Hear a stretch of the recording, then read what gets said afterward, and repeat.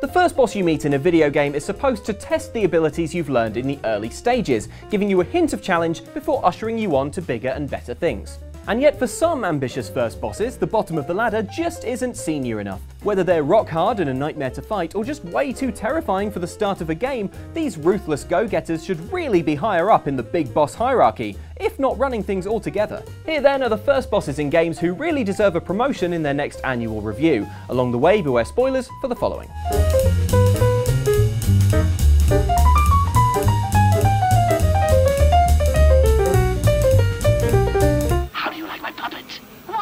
We cut him down.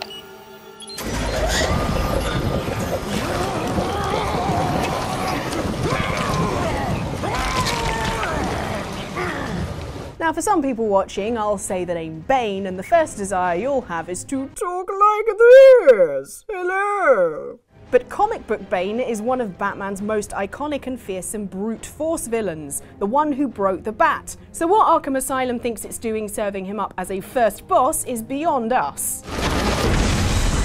And yet, absurdly, in Asylum, the venom-powered wrestling mask-wearing Bane is the first major enemy you'll come up against. Pumped full of Titan by the Joker, Batman starts the fight very much on the back foot, on account of being thrown bodily through a brick wall.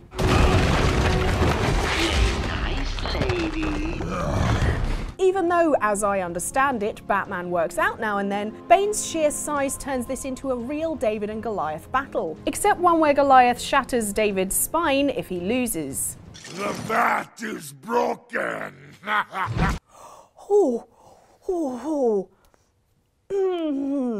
Just like David though, Batman has projectile technology to fall back on, and the trick to giving Bane the heave-ho is to blind him with a batarang, then leap atop his Titan-infused shoulders to cut off his fuel supply. Good luck with that though, when there's a steady stream of Joker's goons piling into the fray, keeping you pinned down and distracted while Bane polishes his spine-snapping knee. Even the Joker agreed Bane was a scary boss. I mean, imitation is the sincerest form of flattery, right?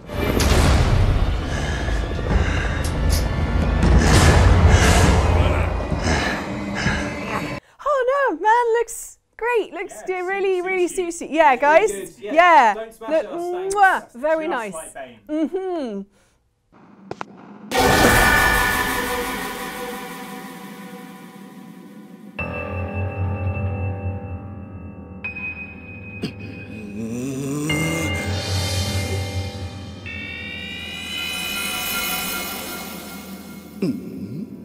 Being a rock-hard boss is about more than having a massive health bar. Sometimes the toughest attacks to counter are the ones that take place inside our heads, man. You'd think Link would be impervious to psychological assault. He's the hero of legend after all, cutting a swathe through the ne'er-do-wells of Hyrule. And first bosses in the series usually have the good grace to recognise this immutable fact, and roll over after a few smacks in their giant obvious eye.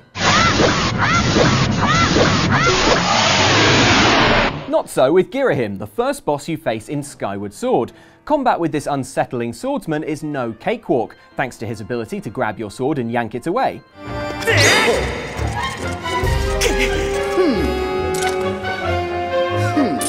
Hey, I was using that. Where he really outshines the first boss mob though is with his terrifying pre-battle smack talk, whispering threats to Link like a personal space-invading Dracula in a manner so deeply creepy that the only safe way to do this boss fight is while wearing a comfort blanket. Nope. Girahim returns later in the game for 2 more punch-ups, including the penultimate battle. Meaning the only upward career space for him would be to replace final boss Demise, the ancient ancestor of Ganon himself. But after this performance, we reckon he's booked his place in the top spot.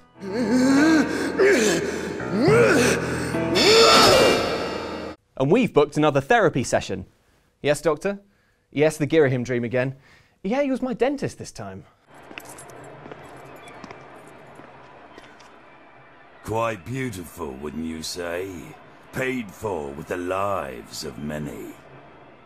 When you have the strength to take life for yourself, that is true wealth. No More Heroes tells the story of the improbably named Travis Touchdown, a man who wins a lightsaber in an internet auction, then stumbles into a job as an international assassin. I let my guard down. Getting sloppy. I gotta stay on my toes. Some guys get all the luck. 4 years at Assassin University and I end up having to work here to make ends meet. After killing the 11th best assassin in the world, Travis learns that he now holds that position, and if he wants to get any better, he'll need to bump off the 10 assassins above him in the list. Man, this is what I live for. Fighting your own kind. Nothing's more gratifying. So it's off to the house of the 10th best assassin in the world to make sure the dead part of Dead Man's Shoes applies in this situation. At first, it seems like this is going to be no big deal. The assassin in question, known as Death Metal, looks like Ganondorf's burnout older brother, and has clearly been spending most of his time lying around drinking. I mean, even his sword doesn't look that big. Ultimate sacrifice is sublime. Oh.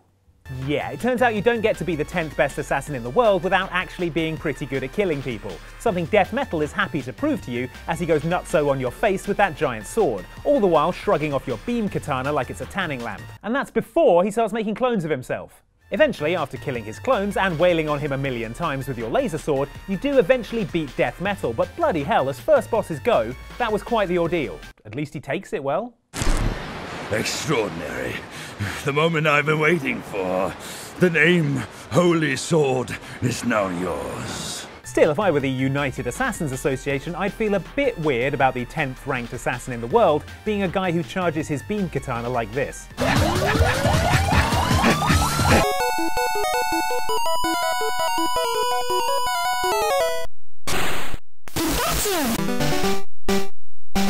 This is Pikachu. Pretty cute, right? As in you wouldn't want to smash its face in with a rock. But not everyone is so sympathetic, as young trainers setting out on their Pokemon Yellow adventure will quickly learn. This electrified special edition of the Pokemon Red and Blue games lets you sally forth with pop culture's least bathroom-safe hero waddling adorably behind you. Trouble was, Pikachu's presence was about the only thing that Pokemon Yellow changed, so the first boss you'd bump into down the tracks was Brock, appropriately named champion of rock Pokemon, and boasting 2 rock/ground type pocket monsters. And as we know, ground nullifies electricity, which is why it's safe for me to place my hand in this toaster so long as I'm holding this pot full of earth. Whoa! Pikachu might be the electric one, but it's Brock who delivers the short, sharp shock to first-time trainers, offering one of the toughest fights in the whole game straight out the gate, and your first clue that simply having the cutest Pokemon isn't enough to take over the world. If it was, Pikachu would be king, and he would enforce his cruel reign with an iron fist. Yes, you would. Yes, you would.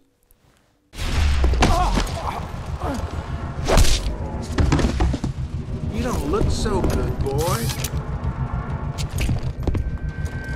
In Deus Ex Human Revolution, you start off playing Adam Jensen as just a regular human without any glossy high-tech augmentations. That's right, the beard is all natural. I'm glad you understand. Good night, idiot. However, minutes into the game, Sarif Industries is attacked by some obviously augmented people, giving you your first look at Hard as Nails' first boss Barrett, who guns down 2 cornered scientists behind this glass wall. Damn it! Glass walls with NPCs just the other side of them. My biggest nemesis.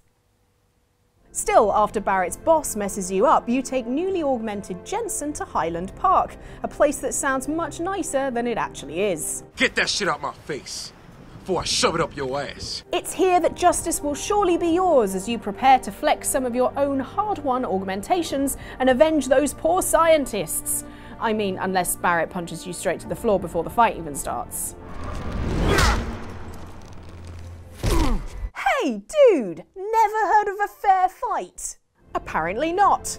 Barrett's next move is to turn his augmented left arm into a minigun, relentlessly following Jensen around the room with no regard for the fact that the game's only just begun, sending Deus Ex players both to hell and the nearest gaming forum to desperately ask for advice.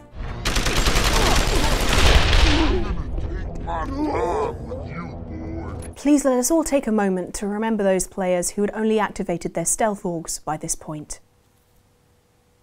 All in all, it's a hell of a boss battle to throw at players so fresh to the game, and even when you finally defeat Barrett, or the Bull as he prefers to be known, he doesn't go down fairly. Instead, he pulls out a grenade in the hope of killing you both, the charmer. Like, dude, firstly, you're the first boss. You're definitely not paid enough to explode yourself. And secondly, I'll ask again, have you never heard of a fair fight? Well done, kid. Now I challenge you to a race. Triceratops was a ceratopsid dinosaur that some scientists believe had an upright posture, which could have given it a run speed of maybe 30 miles an hour, i.e. not enough to beat a chimp in a go-kart. And yet, Tricky the Triceratops provides more than enough challenge as the first boss in Diddy Kong Racing. Complicating this sprint up a twisting mountain is how easy it is to fall off the edges and tumbling boulders that threaten to smash your little monkey face in. But what really makes Tricky a real go-getter of first bosses is his willingness to play outside the rules. Note how this unscrupulous reptile clearly cheats by sprinting off before the starting gun.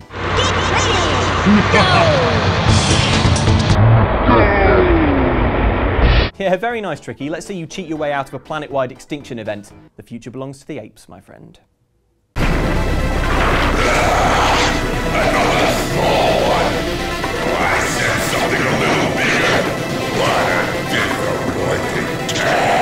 What is it about first bosses and spiders? Wait, spiders? No. It's more of a scorpion. Nope, sorry, no. Ellen, just get this done and then it'll be fun. Luke, you know that I don't like spiders. I can't look at... No, I'm calling my agent. This is over, done. What is it about first bosses and spiders? / scorpions. 2001's Devil May Cry is another title that can't help but have you square off against a gigantic arachnid before you've even tied your shoes. The first stages of the game involve hero Dante poking around in this big gloomy castle and picking off some spooky marionettes.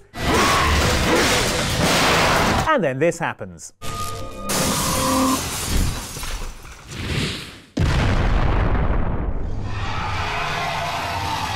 Now that's how you enter a room.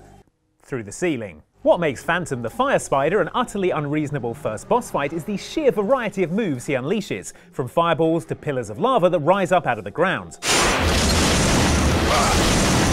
And he can jump or crush you with his fiery scorpion tail. Moreover, the majority of his body is volcanic rock, so he has very few weak points, which all makes for an opening boss who deserves to be encountered much further into the game. Or, ideally, never. Oh great, now I've got arachnophobia. Right, now that spider is out the picture. I can count that. Scorpion. Scorpions are still arachnids, doesn't help. And if you can think of any other first level bosses that made you kind of go, oh my gosh, I've only just started playing this game, why is it so difficult? Then do let us know in the comments down below. Also, you should check out one of these videos from us and our sister channel Outside Xbox.